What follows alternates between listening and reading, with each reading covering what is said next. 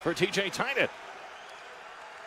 Now 3-on-2, back the other direction come the Roadrunners, near side, offsides, and Capobianco takes a shot after the whistle. That's going to be a penalty, I believe, on Capobianco for unsportsmanlike. You can't do that. No, and the whistle was kind of quiet, but he heard it. It's so quiet here without the fans. He stopped skating, yeah, too. And we miss you fans so much.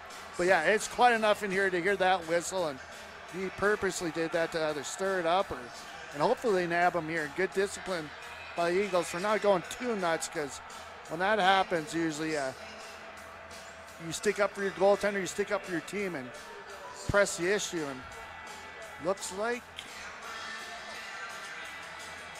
well, Colorado, wait for that door to open. Come on, open it. Yeah, he's going off. All right. There's no question about that.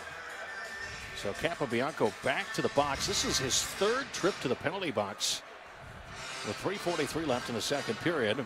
Obviously, a guy that put up 4 points last night. Yeah. You're content to have him in the box and off the ice. But for Colorado, the focus is solely on yourself and this power play.